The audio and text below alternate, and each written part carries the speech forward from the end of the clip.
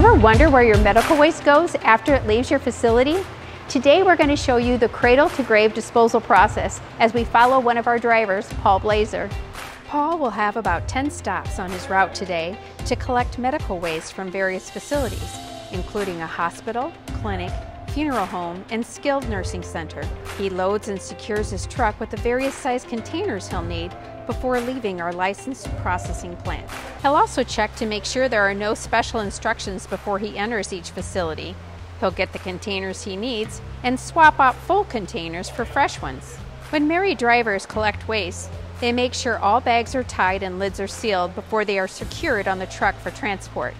We appreciate it when your bags are properly tied shut when we come to collect the waste. Mary uses its Genesis electronic manifest system to record waste that is collected for destruction. Here, Paul records the number of containers and an estimate of the weight. Many of our customers have an agent letter on file that lets us sign the manifest on their behalf when we come to collect their waste.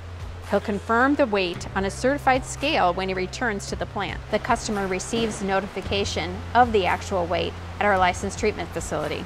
The infectious waste is then sorted before heading to the microwave processor, where the material is shredded, injected with steam, and microwaved, with the temperature rising to over 200 degrees Fahrenheit throughout this process, which takes place inside of a sealed system.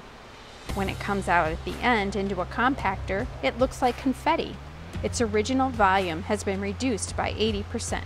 Once the compactor is full, it is pulled and taken to the landfill. This is the final step, and the manifest is closed. Our customer then receives an electronic copy which provides documentation of the waste from cradle to grave. Finally, all Mary containers are scrubbed and disinfected before being put back into service. Thank you for joining us today. We hope you enjoyed this video and have a better understanding of the cradle-to-grave disposal process at Mary.